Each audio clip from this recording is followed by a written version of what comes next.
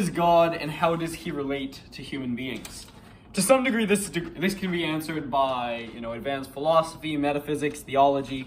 Yet God has also given us an answer in the revealed truth of the biblical stories. And in particular, he's revealed this in the story of the call to Moses in the burning bush, which contains profound, not only historical, but also moral, symbolic, and metaphysical truths, which can enrich our knowledge of this and other fundamental questions. So in Exodus 2:23, it says, quote, "The Israelites were groaning under the bondage and cried out, and their cry for help from the bondage rose up to God. God heard their mourning, and God remembered his covenant with Abraham and Isaac and Jacob. God looked upon the Israelites, and God took Moses of them." So when some people picture God, they picture an impersonal, static, and aloof entity, unaware of the suffering of mere human beings, and certainly not able to have emotions, for instance. Yet this is actually a logical requirement of the relationship between God and human beings, which is one of sympathy.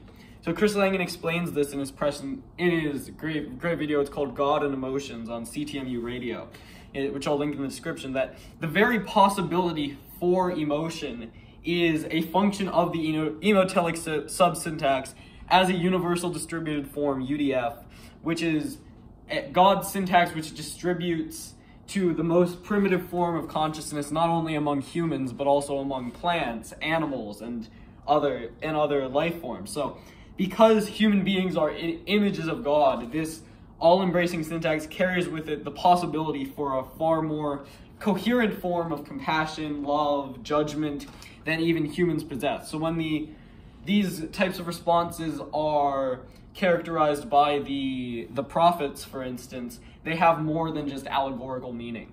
So God, and that's why God is actually a personal God, a sympathetic God with whom you can relate on an individual level. So and on an emotional level as well. So in the story of Exodus, God decides to make himself known through personal acts in history, through a redeemer prophet, Moses. And how he does this is essentially the central story of the Hebrew Bible. So God reveals his essence to Moses in symbolic form. In Exodus 3:2, it says, "An angel of the Lord appeared to him," Moses, "in a blazing fire out of a bush. He gazed, and there was the bush all aflame, yet the bush was not consumed." So this represents God's essence. The bush burns because fire is a symbol of transformation, but surface level transformation. So God evolves with the universe. God hears the outcry of his people, yet the bush is not consumed because God's transcendental essence, God himself, remains the same. So God is paradoxically eternal and exists outside of time, but is also constantly interacting with his creation and with humans. So God reveals himself essentially as a paradox, as close as the vein on your neck, yet as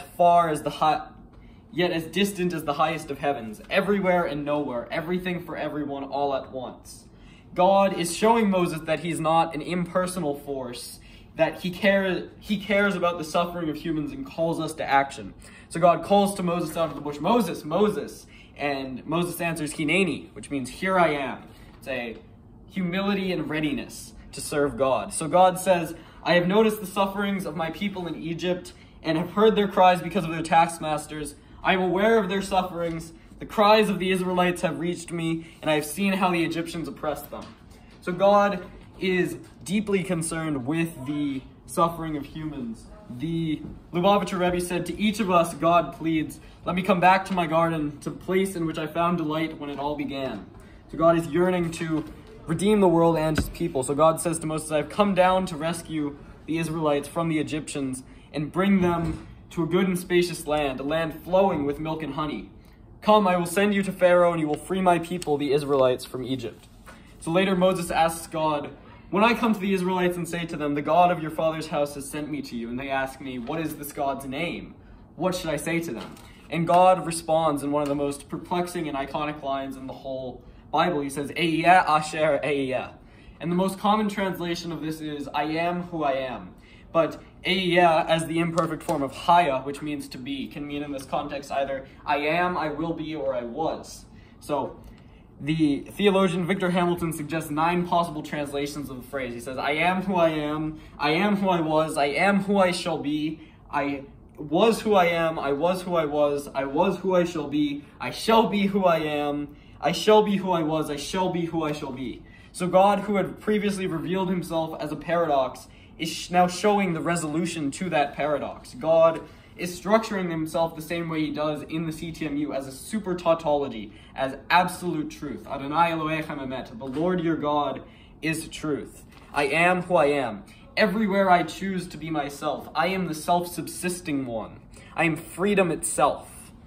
So, and I will free you. And that's the story of the Exodus. So, in short, God encompasses and transcends every possible state of the universe and gives existence to all of reality. And seen this way, God actually exists as a logical necessity. It couldn't be any other way. You can't create a model of reality without that as its central premise, that God exists.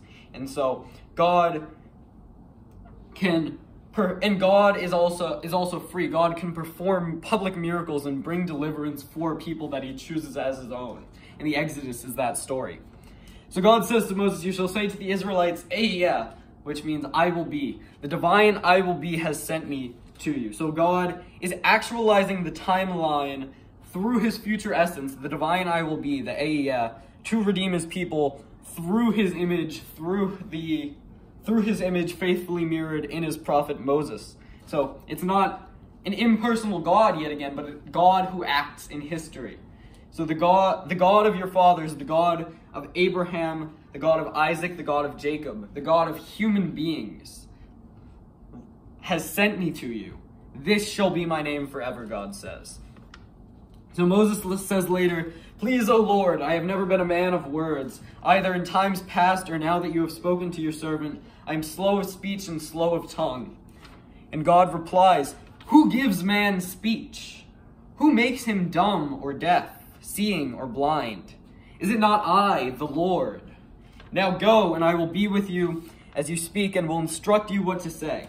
So this is a point my friend and CTMU compatriot Greg Wilford has made, that as you accept the charge to the faithful, God's word, the divine logos, it inheres within you, God's word, and your works and your human words are no longer of your own making, but are an instrument for God's redemption from the magic part of your brain, as Tom Petty said when he was discussing his music. So this is, I think, the point that God was communicating to Moses. This is the point another CTMU compatriot Coronius Focus made, that the logos, which means the word, is truthful perception or speech manifested within the universe as a creative and as a redemptive force. And this is important to keep in mind, especially in the biblical stories when we get to Moses' revelation of the Torah at Mount Sinai. So God gives Moses the power to perform miracles, to turn his staff into a snake and back into a staff, but only to bring Israel and Pharaoh into awe and fear of God. These miracles are a means to an end. So it says, when they heard that the Lord has taken note of the Israelites and that he has seen their plight, they bowed low in homage. But Pharaoh says, I do not know the Lord, nor will I let Israel go. And made the Israelite slaves' workload even more cruel and crushing.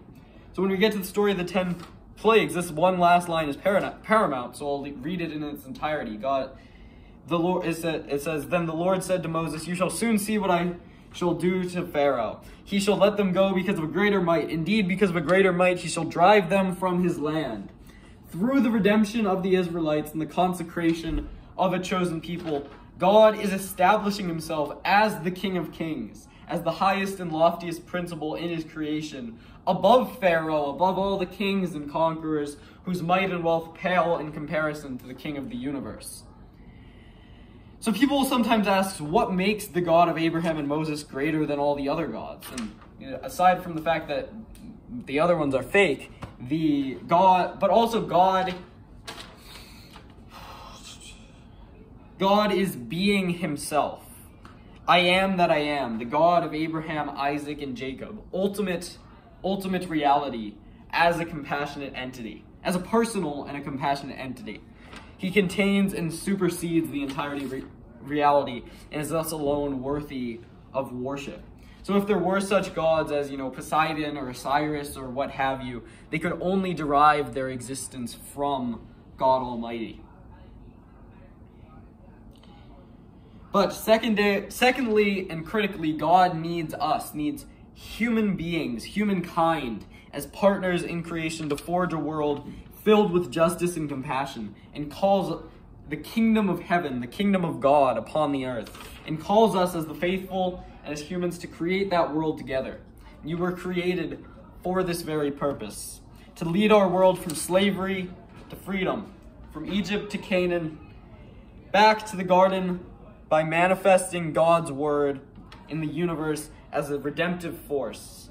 Let the light shine forth in the darkness. May the peace of our Father be in heaven be upon you. Like and subscribe. Peace.